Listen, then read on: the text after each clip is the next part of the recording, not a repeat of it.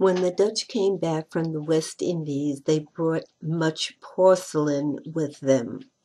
They tried to duplicate the porcelain with its transparency and being so fragile, but they were not able to as much as they tried. But they did produce a new form of pottery called Delft. The gentleman explains how it is done.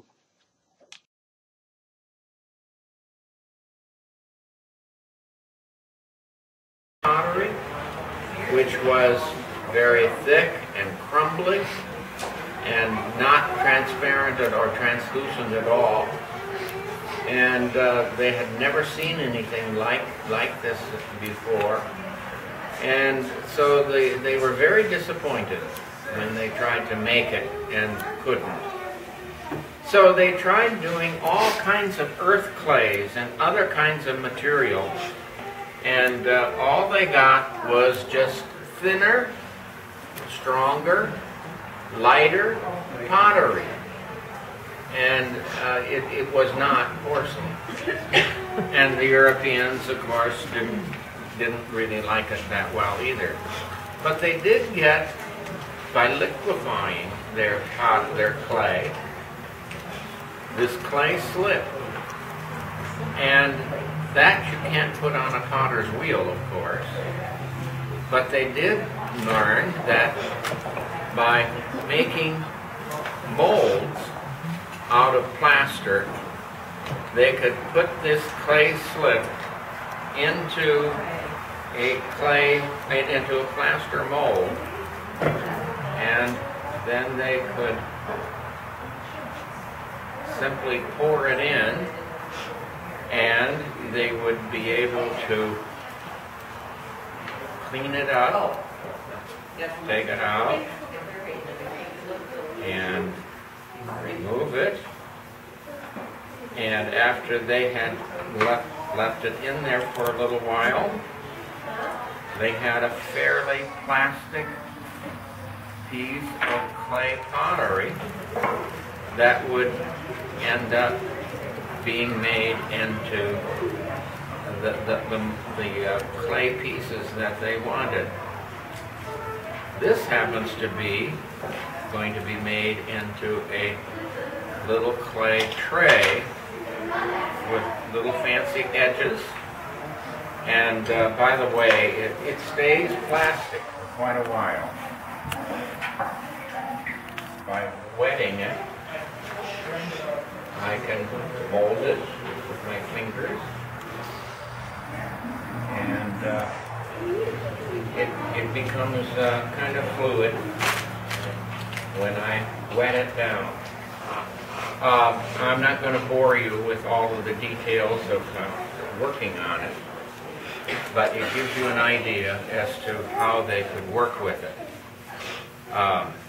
This was another piece that was made in a more three-dimensional mold, and we would fill that mold with the clay and then leave it in about 20 minutes and then tip it upside down and pour the liquid clay out.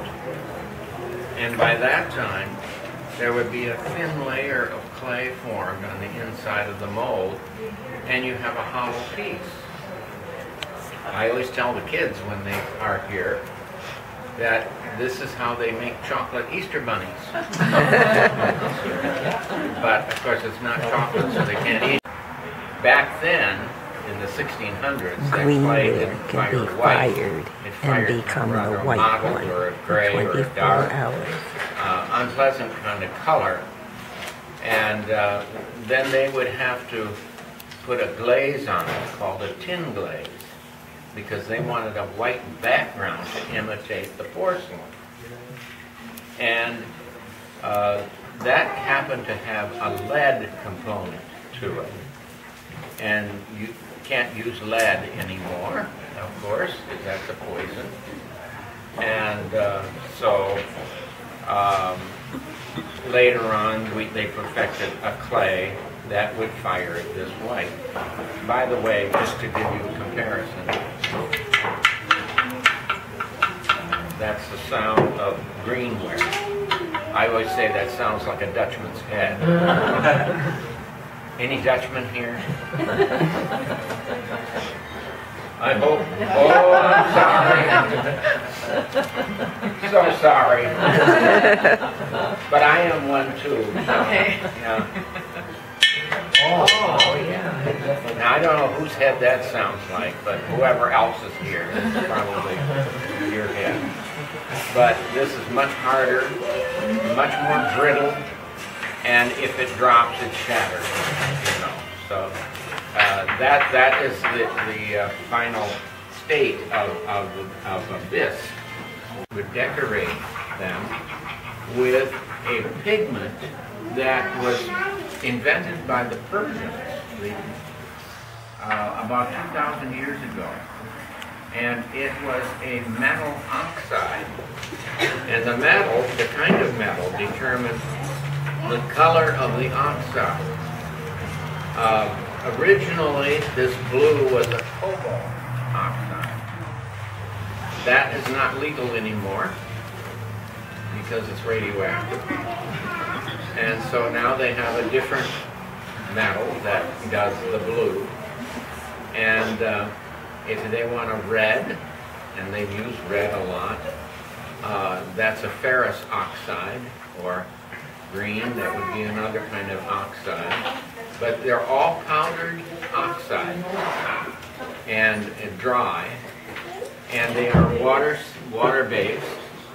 And the artist would simply put his brush in water, and then in the powder, and then work that powder into the brush, and then start to paint. And it's like doing watercolor. And he would begin to simply paint on the bisque, and it's immediately absorbed into the bisque. And the lighter the amount of the pigment, the more pastel the color. And the thicker the pigment, the darker the color. And that's the only difference. There's no white mixed in with it at all. It's just the amount of pigment that gets used. And then if you want to, actually, when he does the design, he begins with the dark line. And that is called tracking, or tracking.